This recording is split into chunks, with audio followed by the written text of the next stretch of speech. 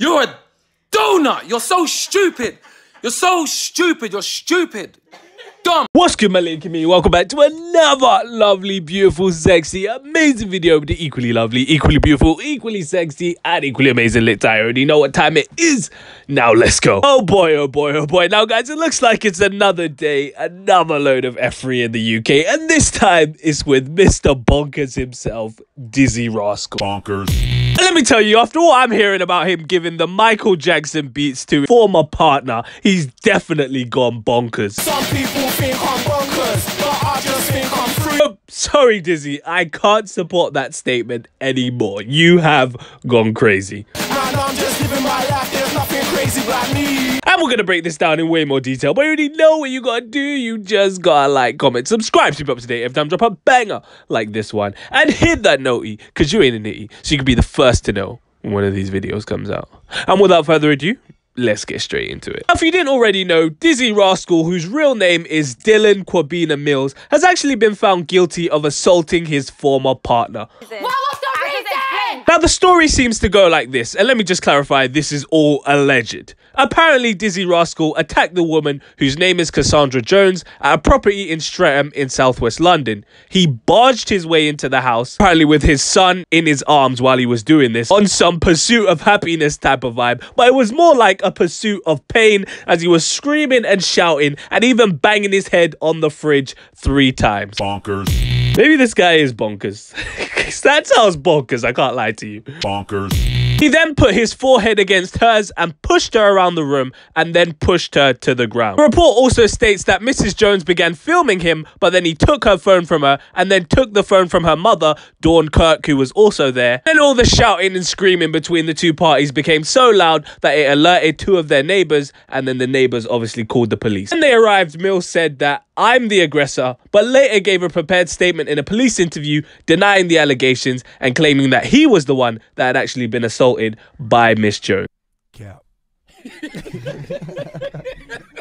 The judge of the case seems to have concluded that DIZZEE RASCAL did this because him and his partner were arguing over child contact and finances, so I'm guessing it was about how much child support he needed to pay and how many times a week he could see the kid. Maybe she was trying to stop him from seeing the kid full stop. Man, fuck them kids, bro. And she concluded that DIZZEE RASCAL had indeed assaulted the woman and that he was abusive and aggressive. She's basically saying this guy's DIZZEE and he's a rascal.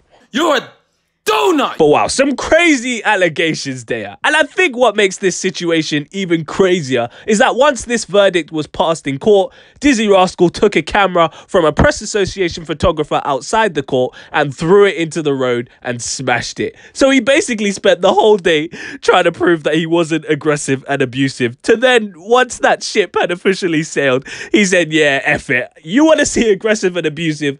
I'm going to show you aggressive and abusive. And he took all of that energy out on that poor camera. RIP that camera. Personally, I think this is a very crazy situation. Of course, we don't know the full extent of what was going on. We don't know if she was trying to stop DIZZEE from seeing his kids, or if she was, you know, making him pay crazy amounts of child support. Man, fuck them kids, bro. Or we don't know what pushed him over the edge, but at the same time, I personally don't think there's any excuse for you putting your hands on a woman.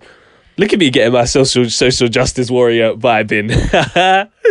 But no, I always think it's best for you to just walk away in those situations where a girl is acting crazy or trying to push your buttons or stuff like that, because it's not going to end well for you either way. But if you are one of those people that kind of likes confrontation and you do want to be there, you know, and your girl's acting all crazy, at least whip out your phone and record the whole thing and have that as evidence that, you know, you didn't put your hands on her, that it was just a verbal argument and there was just a load of verbal diarrhea going back and forth between you two. But, you know, just so she can't say that you beat her up in the future. But based on how DIZZEE messed up that camera, you know, he probably did do it. I can't even lie to you. Allegedly, of course. But in the words of anyone, it's a bit of a sticky one still. But let me know what you think about this in the comments section down below. Do you think that DIZZEE RASCAL did indeed give the Michael Jackson beats to his former partner? Or do you think that this is all a bunch of caparoni on her part? You let me know in the comment section down below. Don't forget to like, comment, subscribe. We're on the road to 800 subs. You already know what time it is. You can follow me on my personal IG at the only lit TNT. If you care about what I do, I'm not making these bangers for you.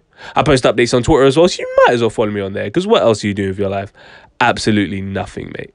Stay black, and if you're not black, stay whatever race you are.